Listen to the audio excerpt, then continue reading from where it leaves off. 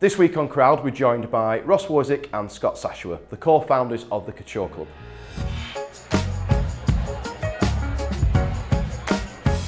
Ross, Scott, welcome to Crowd. Thanks very much for coming in to see us and have a chat about the Couture Club. Thank you very much, mate. Good to see you. You too. I think probably first place to start is when you started the business. You're kind of a born on social business now, aren't you? It was the Facebook page was the first, or the Instagram page was the first. So launched, wasn't it? Back in 2015, it was actually 6 years last week. We officially launched the brand, and that was when we kind of first started. But initially, we just had the Instagram set up. We did have a website in the making, so we were kind of working on that in the background. But we started the hype up just off Instagram and things like that before we could even get the website live. And then launched us with one t-shirt. It was in 3 colours at the time, and we were getting it manufactured in Nottingham, actually, which is not even like the home of UK manufacturing. It was a bit of a random place, but it's the only place where we could get 60 t-shirts made at a time back then. So yeah, it started, and then now obviously it's grown, and it's been a big roller coaster ride. Yeah, it's grown really quickly. I suppose obviously you had quite a lot of followers on Instagram, so it made sense to make sure that you could leverage all that. You know what, I think back then as well, it was a lot easier because there was a lot of people just getting into Instagram then, but no one was really getting paid for anything. So even people with big followings would like the clothes and reach out to us, and they'd do a post just for a free garment or something like that. Whereas obviously if you start a business now, looking at some of the people with the same amount of following, be charging thousands of pounds for the same kind of outreach. So we're very lucky with that. Obviously, at the time, I'd just come off a TV show, so I had quite a really engaged audience as well. So we tried to both obviously make the most of that, and I kind of knew a lot of people on all the other TV shows as well. So as an initial start, that made a huge help to raising awareness of the brand and obviously getting it out there. So yeah, fortunate at the time. And then the dynamic of the two, you've both got really different skill sets. Didn't you study law originally? Yeah, I studied law and don't practice it at all anymore. But in terms of the dynamic between us two, it's unbelievable. So I'm MD, so I'll look after all finances, warehousing, logistics. We probably share merchandising, don't we, in terms of product ordering. And then Ross looks after all the other sides, so the creative, the marketing, campaigns, influencers, all that sort of stuff. So in terms of how we are at work, still yet to have our first argument. do you find that you balance each other out as well? Just like having quite different personalities and skill sets, like is there one that wants to run off in a direction, the other one kind of pulls them back in a little bit? Yes, in a way, but then also at the same time, we both kind of have the same vision, but our minds take us different ways to get there. So it's kind of, we always constantly bounce ideas off each other. And I think that's what works because we both value each other's opinion. So rather than kind of running too far ahead, we'll ask a question, we're like, it's kind of like a soundboard, is it a good idea? Yeah, if Scott thinks it's a good idea and I've come to him with it, and vice versa, it's a good idea, so we'll go with it. Whereas I think if I was left by myself, I probably would get carried away, and I didn't have a soundboard to kind of double check things on. Yeah, so yeah. I think the biggest thing is because we've grown so much, the business has got so big, we can't do everything, and we realise that we can't do everything. So the fact that we trust each other implicitly, I know whatever he's doing, his side of the work is going to be done to the best of our ability, and he knows the same for me. So the trust factor and not trying to get involved with every aspect just means that it makes it a lot easier to work with each other because we're not like on each other's toes. I know whatever Ross is going to bring out from a clothing perspective is going to be bang on. He knows anything decision that I make financially or working with retail partners, it's going to be fine. So just having that trust between ourselves that we know that we're pushing each other all the time to do the best that we can do within our departments, it just makes it easier. Yeah. And then as you start to bring more people into the business, and obviously you guys have kind of built a culture, not just from an internal point of view, but from how customers see the business. The culture's kind of built, and there's a definite brand image that you can see with you guys. But as you bring those extra people into the business, how do you keep that culture going as you grow and expand and bring new people in? I think it's a really good question. It's tough, and it's something we've been working on this past year. Obviously, with the pandemic and not being in the office, everyone was having to work from home. And since we've come back in, we've been working really hard on that. What is our culture? What do we stand by? And there's a lot of different things that you can do, and what we've been doing. It's one thing we probably never did in the past, because in the clothing industry everything's moving up fast, is celebrate successes. Yeah. Like, as soon as you've had a great day, you're on to the next. It was kind of like things like that for the team that have been working behind the scenes. It's kind of bringing everyone in. So it's always looking at opportunities for all the different people, like push them to find opportunities for the business as well, so they feel more part. Celebrate success, just unparalleled customer service really as well, like making sure that everyone from every department is offering the best they possibly can do for the customer. Yeah, so we both read a book at the start of the year called The Barcelona Way, which was, it's a book about, it's more about football and football players and the right fit, and how Zlatan didn't work at Barcelona and stuff like that. But there's a lot of, for anybody listening, there's a lot of good stories within that book on what's good to do and what's not good to do for culture within the business. So we both read that at the start of the year, and it's really helped. And then from the back of that, we set up our own culture. We put it all up over the office, and people sort of buying into what we're trying to do, and the atmosphere that we're trying to create a lot more in terms of day to day. And I think what we've tried to do as well, especially with some of the more experienced, longer term employees, is kind of them be ambassadors for the culture as well, because it's not something that we can, obviously we can set the initial culture, but we can't force it upon people. So it's kind of, you need your key kind of ambassadors to kind of project that around the office, as well as just us two kind of bombarding everyone, this is what we do, and trying to boost morale that way. So the team are all on board, and I think it's probably given a lot of people, you know, a feeling of inclusivity in the business as well, and everyone's getting involved and supporting each other in every way they possibly can now. So made the team a lot stronger, boosted morale, and I think everyone's probably a lot more passionate about the business and working for the business than it's just a job, what it is in a lot of other industries and other businesses. Do you think it comes across in the products and the way you represent yourself online and in your marketing and on the website and in stores and that as well? I think that's what we try to do. You'll probably be better at telling me that than I am, but it's what we always try and do. And again, with the stores as well, we did a refurb on the store because we wanted to, as a brand moves on, kind of update the store, show how the store's updated like the business has. And again, the culture runs through the stores as well as just the head office and the warehouse as well. So Couture Club, we played a lot with the club element of the Couture Club over the last few years as well, and we didn't want it to be like an exclusive club, we want it to be an all-inclusive club rather than just an super exclusive. So we've, in terms of what we've done to sort of cater for that, we've tried to sort of widen our product range as we've grown.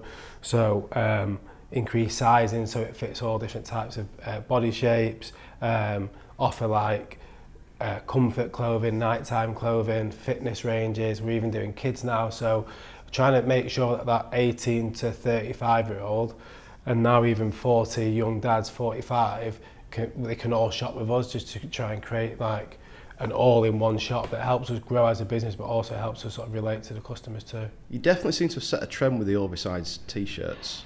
That definitely, you were the first ones to really do that, and I've seen a lot of larger, more known brands kind of following suit with you, so you seem to be really leading away from that design point of view as well. Probably more from my side, because I like a lot of baggy stuff, and it's probably initially a lot more suited and kind of probably come from the American streetwear style, because everything is relaxed, everything is kind of oversized, and in the UK there's like a certain culture that's like that, and then there's obviously areas where people dress smarter and things like that. So it's not for everyone, but obviously that's why we try, and obviously we have our oversized, our regular fit and our slim fit stuff, so we try and cover all bases with it. But with a lot of the trend stuff and some of the more out there styles, yeah, they tend to be the more oversized stuff. Yeah. The last 12 months have been pretty difficult for a lot of businesses. For retail in general, it's been pretty difficult to kind of understand what's going to open, if it's going to open, when it's going to open. But obviously online has been the thing that's kept on going, and you guys were in a fortunate position that the bulk of your business is online. You had your distribution network set up. Some of the retailers that I work with ran into problems because their stores were the distribution points. Yeah. So even though they had an online shop, they couldn't actually dispatch anything. So you guys did quite well. But not only that, the style of clothing that you do, kind of fit into that, everyone working from home, wearing more chilled clothes. I think this is like one of the first times I've not had elastic waistbands on for quite a while. It's but yeah, it did kind of play into things. Has that really helped the growth of the business? We actually 2 weeks before lockdown was announced, we launched our first loungewear range. And the first 2 weeks sales were okay, but then as soon as lockdown hit, it just sold out very, very quickly. We were quite tentative at the start of lockdown because nobody knew what was going to happen. We didn't know furlough was going to be a thing. We didn't know people would be supported so well from the government, etc., etc. So, or working from home, the sort of clothing was more in line with what we were selling. So we actually sat down and we reforecasted. We cut a lot of our costs out in terms of like marketing and consultants that we'd worked with, etc., etc. And we just sort of said, let's look at this from a worst case scenario perspective. And there was a really bad 2 week lull where, you know, I think industry wide people had a couple of really bad weeks, and then after 2 weeks sales just skyrocketed for most people in online business, but we did really, really well out of it. Unfortunately lost both our stores, which is quite a lot of revenue, but not as big as our online has ever been. And now we're just seeing the other side to that. So now we're seeing that April 12th, the world's reopened again, people's spending habits are changing again, people's shopping habits in terms of what they want to buy is changing again. So it's just, you've just got to adapt so quickly. So tracksuits are not the number one thing that are selling at the moment. We need to get more denim, more nighttime sort of product in, and people's spending habits have even changed because for the last 12 months, all they've been able to do is buy clothing online. Now they can go to restaurants again, they can go on holiday again, they can go to the pub again. So the physical money that they've got, you know, to spend on a monthly basis, it isn't just all being spent on clothing. I guess nighttime wear is going to be coming back. I mean, I've been out in Manchester quite a lot the last couple of weeks, and it's busy every night, everywhere. Like, you can't get a restaurant booking. I mean, trying to get in the Ivy or somewhere like that, you're booking tables weeks in advance, aren't you? It's just... I think that's it. I think there's, like Scott mentioned there, things have totally changed the opposite way now. Whereas there was pretty much zero distraction. It was kind of shopping out of boredom just to take a picture because people were that bored at home and wanted to feel good about being sat at home every single day. Whereas now it's gone from that to there being so many distractions that everyone's like, oh, I'm not even bothered. I bought loads of clothes and barely wore them last year, so I might as well just wear them for a bit. So again, it's just all about adapting, isn't it? Like we touched on last year, I think at the initial start of lockdown, there was talks of them even shutting warehouses and things like that. And if that had happened, do you know what I mean? It could have been an absolutely terrible year. Luckily for everyone in the industry, and stuff, the mail services still ran as fine and warehouses were allowed to stay open. So that's when we were reforecasting that, you had to look at, you know, worst case scenario and really do everything you can. And we look back at it now and you think, you know what, imagine what it would have been like if we kept our marketing budget at what it was. We could have, you know what I mean, done some serious numbers. And I know a lot of people did do that, but we tried to run the cleanest, you know, like the best business we could at the time, and I'm super happy with how we performed last year, I think. Sometimes doubling down when everyone else bottles it's not a bad strategy, is it? That. Yeah, I've noticed you do it before though, when like at a quiet time here, you guys are like out there with email messaging and Facebook ads and Instagram ads and stuff. Yeah, you're right. It's like what we spoke about briefly before offline. It's having the physical. Like most of the marketing things that we do now, we can turn on and off overnight. So when we see a shift in pattern, a shift in habits, you know, it's the right time to spend. We will always do that, definitely. In my day job at RedEye, we've seen about a 90% increase in online.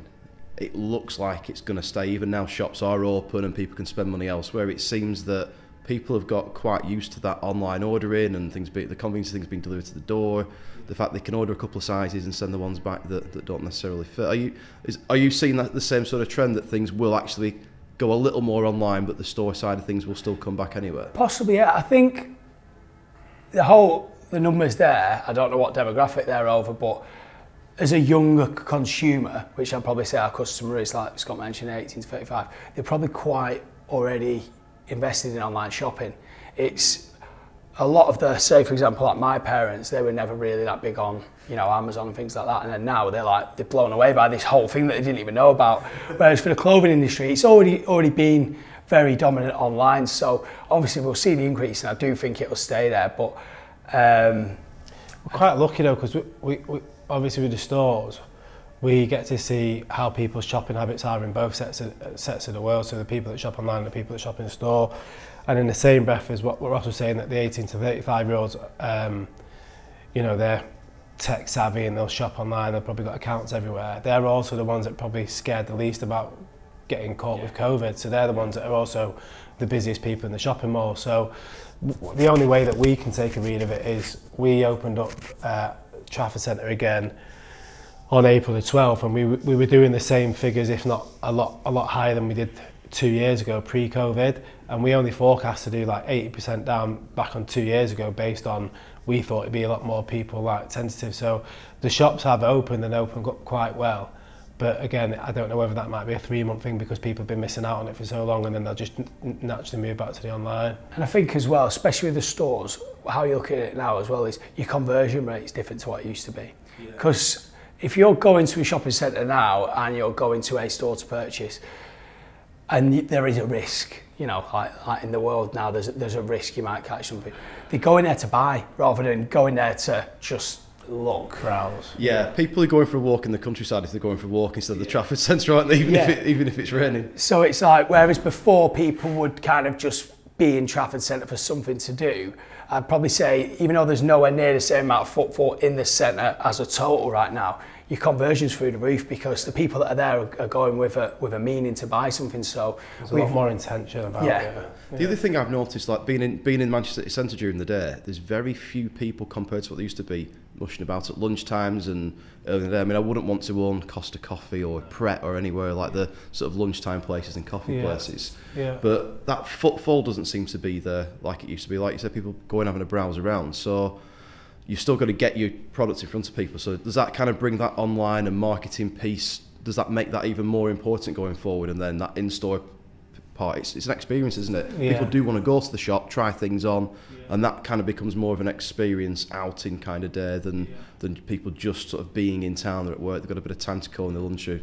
before they and go I to the think train. even like all out of home media for the last 12 months was just a no-go because there's nobody on the street. So whereas previously we'd done like football stadiums, we'd done digital billboards, taxis, that kind of market, and you just switch it to where people, the most eyes are going to be. So whether that's YouTube, whether it's Facebook, Google ads, you know, Daily Mail articles or whatever it might be, it's just changing your pot from one pot to another, literally.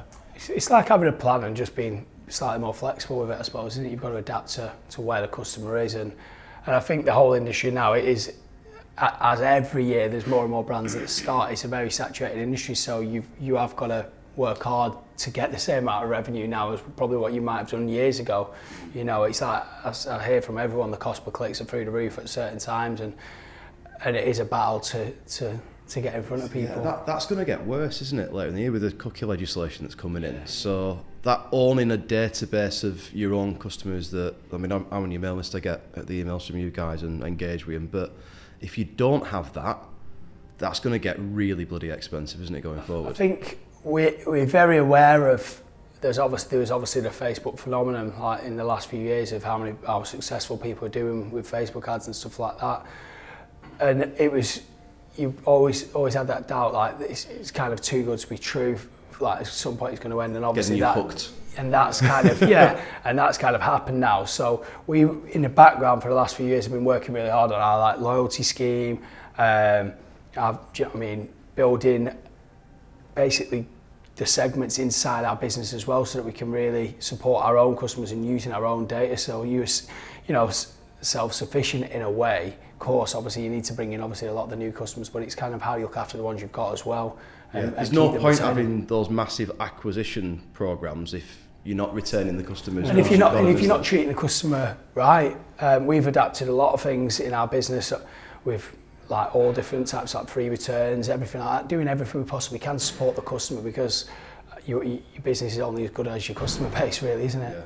And I think one of the things, I know I definitely fall for it all the time, where you get free delivery over a certain amount, that pushing that average order value up. There's like, there's little things that you can tweak, but like within that customer experience that works really well. But it seems that the channels that you're communicating with people to retain customers are just going to get more and more important as time goes on. I mean, you've massively bucked the trend in a really competitive space. I mean, you look at some of the big players that have gone bust because they've not used influencer marketing right, they've not had a decent online presence, they're not slick when it comes to deliveries and the time it takes and returns and that kind of thing. But the things that you've got right, the customer experience that you've given, what more can you do? What are the plans for growth? Because obviously you've doubled and doubled and doubled, and I know you've got plans for the next couple of years to keep kind of doubling the size of the business. What are the next steps to keep that momentum going as well as customer experience? Yeah, customer experience is a massive one. We just touched on all the points that we can do there. The biggest thing for us to sort of help us enable us to grow are, number one, traffic to the site. So making sure that influencer marketing, I think collabs will be a big thing for us moving forward. So whether that's with a music artist or a blogger or an influencer of some sort, I think that's one way that other companies have grown quite quickly, and it's quite aggressive route to market. Expanding our clothing base, so we launched activewear this year. Again, sustainable basics, sustainability is going to be huge over the next few years. So I think making sure that we're staying relevant product-wise and appealing to new people, new audiences, together with collabs. We just did a collab with Alessi, which is probably a lot more of a less formal sort of brand to us, but with a huge audience, 30-year heritage, massive in international territories where we're not, and sort of things like that where we can lean on their audience. We're a lot bigger in the UK than they are, admittedly, which is why we got the collab, and they wanted to appeal to a younger, cooler audience in the UK. So just doing things like that are going to make sure, you know, we scratch your back and I scratch yours, and it just makes it super relevant for everybody. Yeah. Sharing audience is a really smart thing to do, though, isn't it? Whether it's with influencers or other businesses that you can do collabs with. You're helping each other grow in every way, but it's also, you've got to find the right relevancy there. I feel like it's super important on who it is. And what you want out of it. I think you could quite easily commit to 1 million collaborations and it might not be suited. So the main thing really is how super relevant it is for the brand and what the aim to get out of it is. But once they're in place, then it should work perfectly. But again, for us, it's like Scott said, there's a lot of new territories to go at. We've seen a lot of organic growth in Europe, and then this year, especially since Brexit, a lot of organic growth in the US. And that was always something like, which was a huge dream for us, but kind of more long term, like you know how much financially it's going to need to really give it a push. But for us to already see like such rapid organic growth there, it's only given us a confidence so that when we do turn the budgets on and really start focusing on the US and things like that, we should be able to get an amazing reaction there as well. So it's the new customer base, and also making sure that every single customer that buys from you now keeps repeating by looking after them with the loyalty scheme, double point stays, next day delivery. We're trying to work on our delivery, trying to get as late as possible delivery. You know, like the world's spoiled now with huge corporations like ASOS and things doing next day delivery. Well, Amazon next day delivery. You can order up until 12 o'clock and it's on you. Same day with some things. Same day. So I think we'll be working for the rest of the year on offering same day in certain cities, next day delivery up until 10 p.m, which is, we're currently up to 7 p.m, which for us, for what I'd still class as a small business in the grand scheme of things, it's as good as we can do right now, but we're working behind the scenes to do everything so that becomes 10 o'clock and then that becomes later on. And like you said, the same day deliveries in key cities is the next thing for us. But it's just offering the customer the best possible service we can with the best products and keeping the quality exactly how it is. Yeah. You sort of touched on one thing, that the sustainability thing keeps coming up in conversations I'm having with clients and lots of articles that I've read. I was listening to with a chap from Unilever the other week saying that the brands that they've got that are brands with purpose, and it's usually around some kind of cause, often environmental, are the ones that are doing 70% of Unilever's growth. Are you starting to feel that's coming through from messaging that you get from customers, that sustainable supply chains are becoming more and more important? And from a lot younger audience than you'd think. So we did market research around 12 months ago with a student audience around a student program that we were going to run, and sustainability, whether it was the clothing, the packaging, anything that we could get our hands on that's sustainable was a massive must for like 18 to 21 year olds. And that was a massive surprise to me, because I was like, when I was 18, 21, to be honest with you, I wouldn't have been that bothered. We then fast forward 6 months and we launched with a huge German retailer called Zalando, and to get onto Zalando you've got to show that you've got 20% of your product base is sustainable. And then there's huge brands that have come in like Pangea and brands like that are purely sustainable. So I think for us, we were quite quick to do it in the sense of what we did, but there's going to be a lot more growth from us in terms of what we can offer from a sustainable basics or sustainable activewear collection. And I think because there's so much more awareness around it now, it will become easier to manufacture, so we can do a lot more for the customer on it. I think initially it was super expensive, it was super hard to get the quality you'd want, whereas now, because it is becoming such a huge thing, a lot of factories it's becoming a lot easier to do it. So eventually I think we'll end up moving our whole business into some form of sustainable. Like Scott mentioned, we've got our sustainable range is 100% recyclable as well, so it's like the full works rather than a lot of brands just do organic cotton. So we really want it to be fully recycled and the best we could do. So we spent a lot of time developing that, but we're just going to keep growing it across the business as well now. Awesome stuff. I think, to be fair, with the rate that you guys have grown, that's going to carry on going. But I think other things are sort of growing in your personal lives, aren't you? Scott's just had a child. You've got your first one coming. Have you been giving him loads of advice on? To be fair, that he came round to my house last week and played dead for 20 minutes with my oldest child. So I was like, getting the good practice in there, right?